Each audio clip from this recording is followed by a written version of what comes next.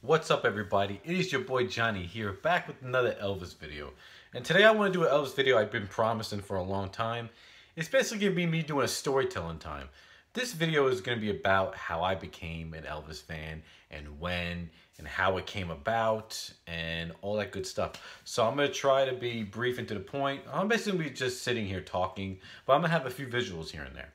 So I'm going to try to be brief and to the point and try not to stumble over my words while I do this. So before I get started, I just want to apologize for the mess in the back, okay? Because I wish I had some kind of backdrop or something. Because I have a construction going on the other end of my house, so I had to pull some stuff out of there and put it up here. So I do apologize for the mess in the background and this ugly piss color you got on the walls. I gotta get rid of that. But anyways, so I just want to get started and talk about, because people always ask me all the time when I do live chats and all that, they say, hey Johnny, how did you become an Elvis fan?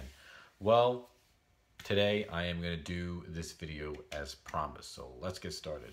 Just before I get started talking about how I became an Elvis fan, I'm going to tell you right now though, I did not learn it from my parents or from my grandparents. Usually a lot of people say, hey, I learned from my parents about Elvis, or I learned from my grandparents. Maybe somebody who's my age, like my grandparents, they would say. But not me. I found Elvis all by myself. And I'm going to explain how right now. So let's go back to me. Actually, I became a fan of Elvis on the anniversary of his death, the 25th anniversary of his death. So let's go back to August 16th, 2002, right after the new millennium, in the early 2000s. So let's go back to August 16th, 2002.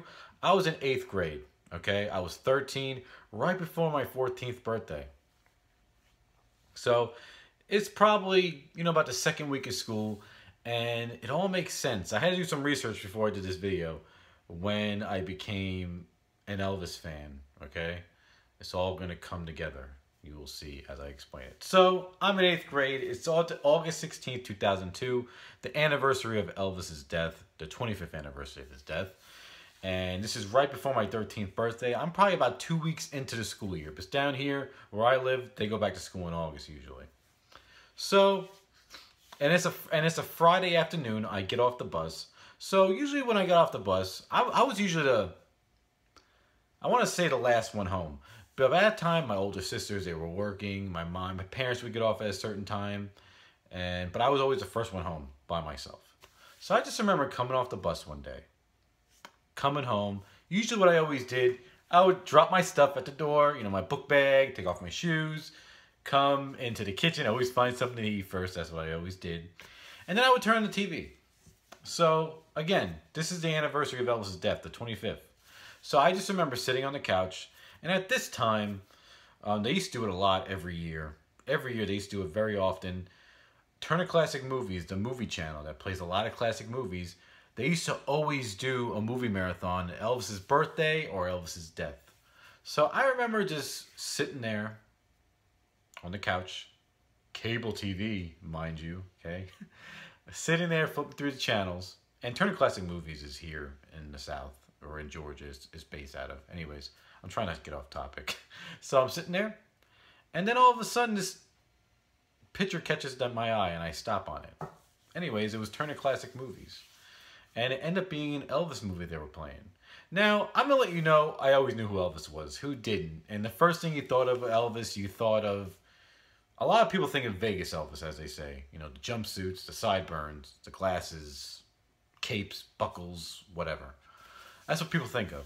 I knew this guy on the screen was Elvis, and I knew who Elvis was, but I didn't know all, I'm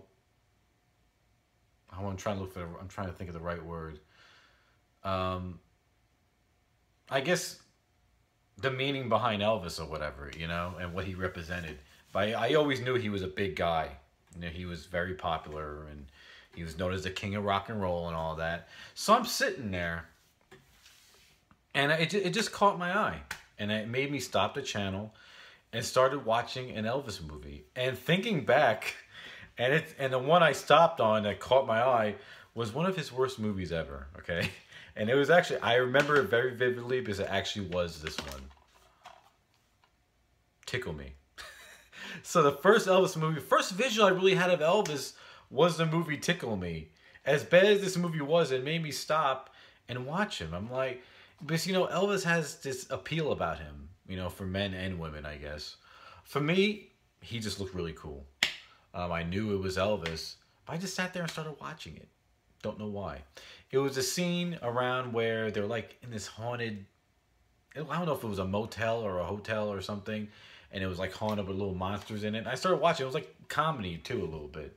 So you didn't think of that when you thought of Elvis. So I just sat there on the couch and started watching this movie.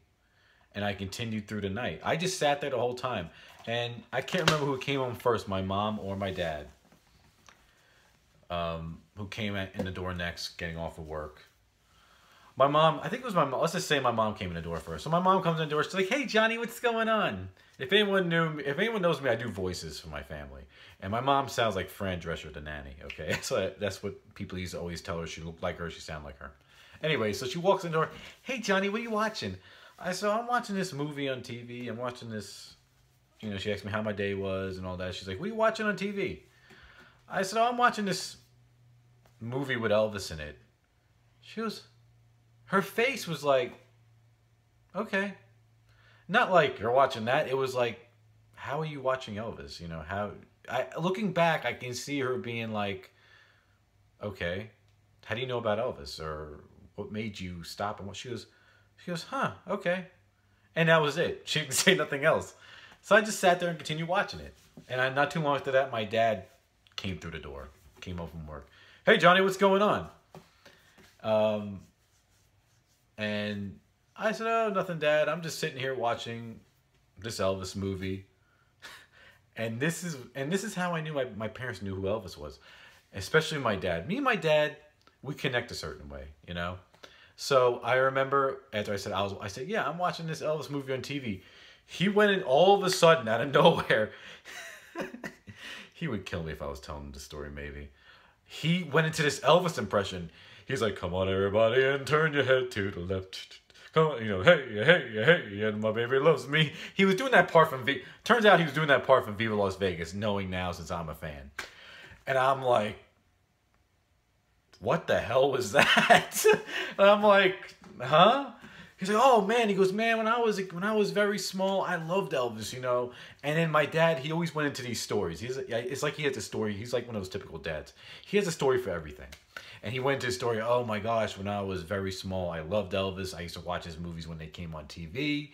I used to I had this impression of Elvis that your aunts would, his sisters would love for him to do when he was small and do the whole, hey, hey, hey, and my baby loves me," and do the whole dancing thing he said he used to do. So he told me all that, which I thought was funny. So, yeah, I just sat there and just watched Elvis. And at one point, usually on a Friday night as a family, if we were home or whoever was home, we would, by this time my sisters had girlfriends and boyfriends and everything, boyfriends and stuff. But every Friday night, usually we would go out as a family to eat and maybe go to a couple stores and come home. So I remember we went out for dinner and then came home, and I just went right back. I'm like, I wonder if Elvis is still playing. Because at this point, I still don't know that it's the anniversary of Elvis' death, really. So I remember getting home and just making it a point to put back on that TV and see if Elvis was playing. And he was. And I sat there, and played and watched Elvis the whole night on TV. And usually at the end of the night, when we're all ready to go to bed, we would hang out, like me, my sisters, we would hang out in my parents' room. It's like, we would talk about some stuff. My parents be, getting ready for bed, going in and out of the bathroom. Maybe they go in the shower, come out, whatever. I remember at one point, my dad got out of the bathroom. Like, he probably came out of the shower or something. And when I came in the room, they had a TV in the room. I put it on TCM. And I think by this time, Elvis, That's the Way It Is was playing. It was a special edition, thinking back now. It was a special edition. And we were sitting there watching Elvis, That's the Way It Is, the movie. So that was really cool. So we sat there. He comes out of the bed. So as soon as I came to my parents' bedroom, I turned the TV on. And that was on. And my dad comes out of the bathroom. And he didn't really say anything. He all he said was, "Oh, you're still watching this?" And then all of a sudden, he just sat down on the bed and started watching with me. He was really, I can tell when he was watching it, he was very intrigued. Because, when you're raising a family, you know, your life gets busy sometimes. And my dad probably never really watched or heard anything Elvis in years and years, because me and my parents were raising 4 kids. So then at one point, my mom, she comes out of the bathroom. She probably went in the shower or something, comes out, and she goes, "You still watching this?" I mean, Elvis was a handsome man, though. That's how my mom was, you know. And we're sitting there watching, and I think at one point Elvis was singing "In the Ghetto," and my dad was like doing impressions like "In the Ghetto." Like, he's crazy, you know. So then, you know, at one point, my parents, they kick us out of their room. That's what they always did. You know, all right, get out, we're going to bed. So we would leave. And I'm the only child that had a TV in my room, because I was the youngest, and I was the only boy, and I was spoiled. You know, it's a fact. I don't care. I'm proud of it. So I had a TV in my room and a VCR. A VCR. Jeez. So I remember, again, still sitting watching Elvis. I think by this time, the movie Elvis on Tour was on. So I was watching Elvis on Tour. But I knew I was getting tired myself. So I decided, because I was into wrestling at the time, I knew how to set the VCR to record stuff, like slow down the speed of the tape so you can record a lot on a VHS tape with a VCR. So I remember, I'm like, you know what? And I remember at the end of That's the Way It Is, or On Tour, it said, coming up throughout the night, this movie. I think the next movie was Jailhouse Rock, and then the movie after that was Speedway. I remember, gosh, I can't believe I remember this stuff. So I remember saying, okay, well, if I fall asleep, I'm going to have it start at this time to catch that movie, Jailhouse Rock, whatever the hell that is, because I still haven't seen that movie. So I set it through the night. Saturday morning comes, I wake up. I always woke up before everybody. I still do. I woke up probably like at 6 o'clock in the morning, maybe 7. And I remember as soon as getting up, seeing what was recorded through the night of Elvis. And I watched Jailhouse Rock, and I was really intrigued by that. I'm like, wow, he looks really different and young and all that. So I remember watching that, and then Speedway was next. Well, it turned out I set the speed of the tape wrong, and I only basically caught like the first 10 minutes of Speedway. And when it cut off, I was like, what the hell? Like, what did I do wrong? I was kind of upset. So after that, I didn't forget about Elvis, but it stuck in my mind, because fast forward a month later. So fast forward about a month later, and this is around the same time they were coming out with a huge release that really, to me, this is the last time they brought a lot of Elvis fans in. So I think it was probably a Friday night. Fast forward about a month, sometime September. You know, like I said, on Friday nights we usually go out for dinner and go to some stores. Well, usually when we used to go to stores, my sisters and my mom, they would go their own way. They would go try on clothes and look at clothes and shoes. And me and my dad, you know, sometimes me and my dad would hang out. We would maybe go, maybe even to another store, or he'd bring me to the toy section or the trading card section, like for Pokemon cards, you know, and baseball cards. Or we would sit in the car. And I remember I had this little TV with the antenna you put in the cigarette lighter, and I would watch The Simpsons and everything. But anyways, so I think this night, you know, we were at, maybe you know the store, Target. We were at Target this night, and I remember me and my dad stayed in the car. I remember we were talking about a lot of different stuff. And it was getting late, and all of a sudden, here's my sisters and my mom coming out of the store. And this is what put the stamp of me being an Elvis fan, probably going to be for the rest of my life. And this, to me, is the last time that they really pulled in a lot of Elvis fans, and they pulled me in. A lot of people from my generation, I think they pulled in with this release. Well, this must have been the same week they released this Elvis release I'm about to show you. Because I remember, so my mom comes out of the store with my sisters. My mom said, hey, Johnny, I got something for you. I'm like, okay.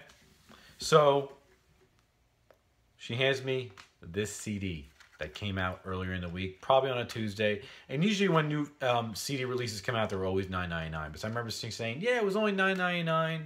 I got this for you. This release, my mom bought me that day, the first week it came out. And she handed this to me. And I'm like, She probably didn't even know what type of release it was. She probably didn't even know it was a greatest hits or anything. But this made me go off the beating path and start listening to Elvis a little bit. So my mom bought me this CD. And every time my mom, I remember she would buy a CD, she would put it in the CD player. and listen to, you know, a few seconds or maybe a minute of a track and skip. Like, that's what my mom always did every time she bought a new album. She would just go through the tracks, like, that sounds good. I don't know about that one, whatever. So we decided to open it and put it in the CD player. And I was surprised at how many songs I even knew. So that was really cool. And my mom, my dad, they remembered some of those songs. Like, oh, like, you ain't nothing but a hound dog. I mean, they're not that old, but that's just a song that a lot of people know. Or, you know, Burning Love, that was on here. Can't Help Falling in Love. You know, those big songs that Elvis did. So my mom, it's like she knew I was getting into something. And she liked that I was getting into something. Or I'm sure she was glad I was into Elvis than the other music, you know, like rap or certain pop artists or whatever. But she bought me this CD, and it changed my musical life forever. This is when I discovered Elvis. And ever since then, really, people, I've been an Elvis fan. And not too long following after this is when I found out, because of Elvis, I found out about records. And I started collecting albums. Me and my dad. I remember we used to go to antique stores. And I just remember one day going to an antique store. And I saw these big things. I think I probably saw like Michael Jackson's Thriller album, because I knew about Michael already. And I'm like, what's that? He's like, oh, that's a record. I'm like, what's a record? And then my dad's like, oh, well, a record is this thing that has music in it. You put a needle on it and sound comes out, and it's the music of the album. And it intrigued me so much. And then before you knew it, I was collecting albums and looking for Elvis albums. So, I mean, I thought it was going to be longer than this video, but that's really a short and sweet on really how I became an Elvis fan.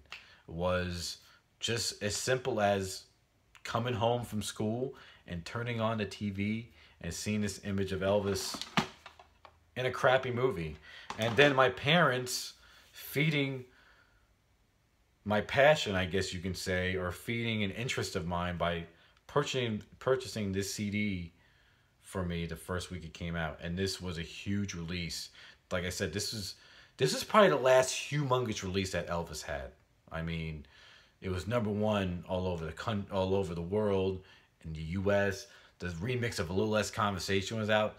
This is the last time they really brought in a lot of fans, and I was one of them, especially a lot of people from my generation. Because I feel like in the 80s, they tried to reintroduce Elvis in the 80s, and then in the early 2000s, they tried to do it again.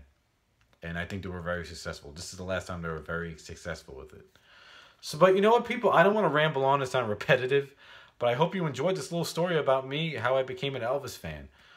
And that's really about it. That's the story, man, and I'm sticking to it. I didn't even use all my visuals, but in case you guys are ever curious about how I became an Elvis fan, that's really it. And then it goes from there. You know, I went to Graceland. I keep up with the releases now. I have a huge collection of Elvis, of music and other stuff, and like, you know, other memorabilia and all that stuff. And I still collect them today. I started when I was, you know, about 14, and I'm 31 now. Still into Elvis. And I went through a lot of other phases with artists. You know, I went through, and after this, it's like, for me listening to Elvis, it opened me up to a lot of other music that was out there, especially old music. Like I remember going through a little Beatle phase, a huge Jimi Hendrix phase, a huge Led Zeppelin phase. But the guy who paved the way for all those guys that I just named was this guy right here, Elvis, one of the most influential rock and roll artists who, you know, influence rock bands. So it was a good place to start. And I just want to make a quick recommendation.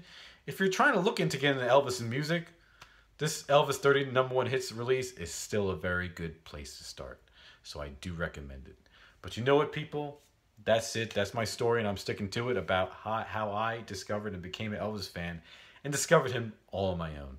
So the next video I probably will do with Elvis was I did a double whammy of a Prince video. So this next video, I'll probably do another Elvis one, and it's actually a 50th anniversary of a certain album. Can you guys guess what it is? Well, I hope you all enjoyed this video. Leave a comment if you like. Maybe tell me how you became a fan of Elvis Presley and how you discovered him.